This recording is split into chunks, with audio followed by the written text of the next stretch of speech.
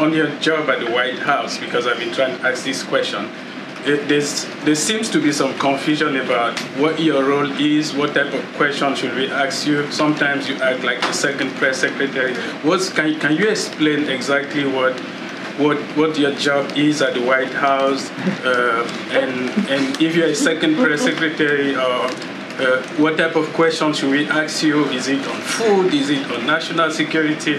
And the reason I'm asking this because almost everywhere I go, I have black people telling me that the reason you're at the White House is to undermine the first female black secretary. So can you clarify that and explain why, there are 1,000 national security experts at the National Security Council who can always be here and take questions on national security. So what type of questions should we ask you?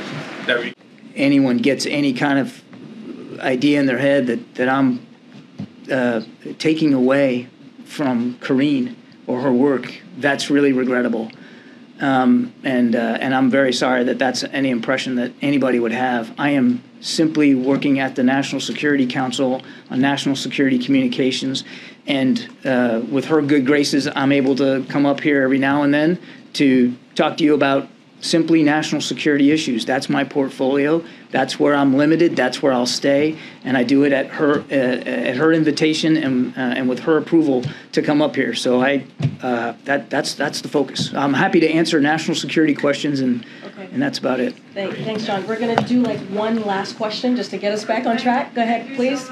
You can share with us who may have briefed him.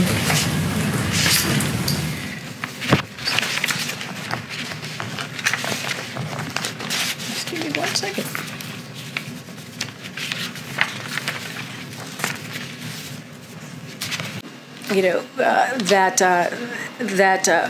That corruption is, as we're dealing with the Northern Triangle, is dealt with. Hold on a second. I did have something that I wanted to share with all of you. If I can find it really quickly. Just give me a second.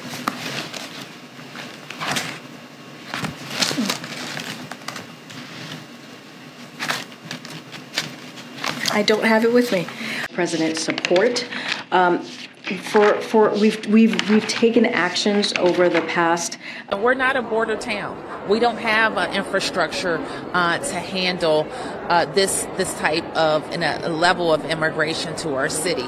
But we'll create a new normal here in our infrastructure and have a humane welcome for people and an efficient, service provision. But we don't have the ability. We're not Texas. The governor of California sent a letter to the Department of Justice saying you need to prosecute Texas and Florida governors. And all I can say is I think his hair gel is interfering with his brain function.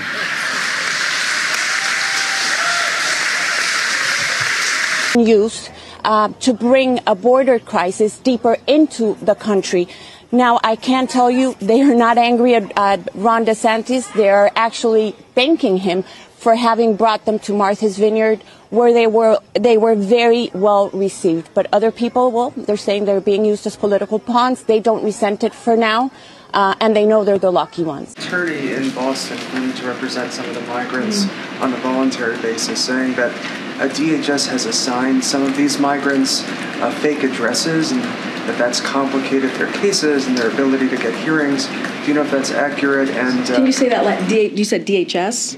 And say that, and then can you continue from there? The DHS has assigned some of these migrants fake addresses, and that's complicated their cases and their ability to get hearings and so forth. Do you know if that's accurate? And this is the first time I'm hearing of this, so I would have to reach out to my colleagues over at DHS to see if that is actually true. And then just if you... It's more of a question right now of helping people to develop, but don't make the mistakes that we've already made in the past. Be as green as possible and help us move forward in a way that will not make the problem worse than it already is.